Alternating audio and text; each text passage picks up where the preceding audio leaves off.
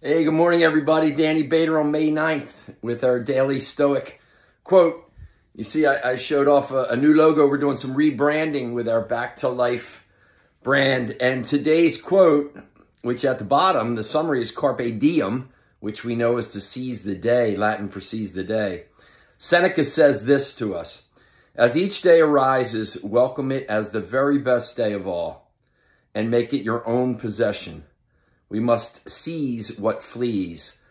So he's talking about how quick life goes and how quick the days go to weeks and months and years and decades and lifetimes.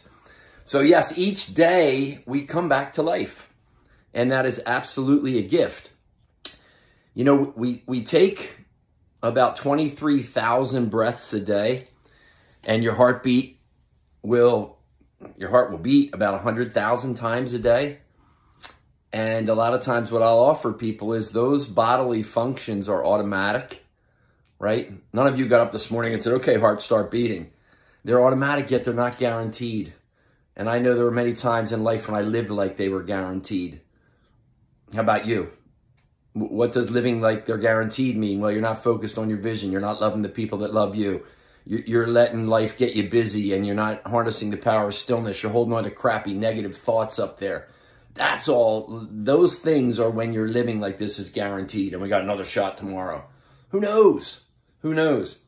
So in our back to life, you know, our model, what I think is really important when we come back to life is, what's your approach to being alive? What principles do you practice?